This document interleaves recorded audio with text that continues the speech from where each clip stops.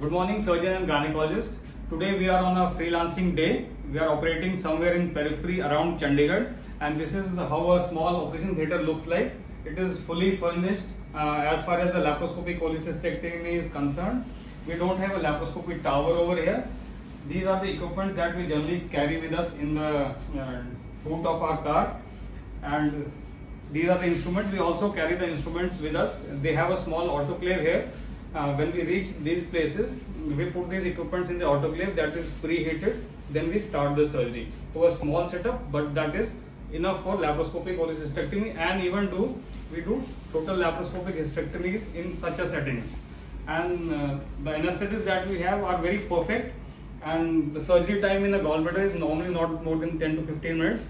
So once you are a very expert surgeon, always try lancing around small centers, as this is beneficial for the patients that cannot come to bigger centers. So that's how we work as Laparoscopy Lancers sometimes. Thank you for viewing.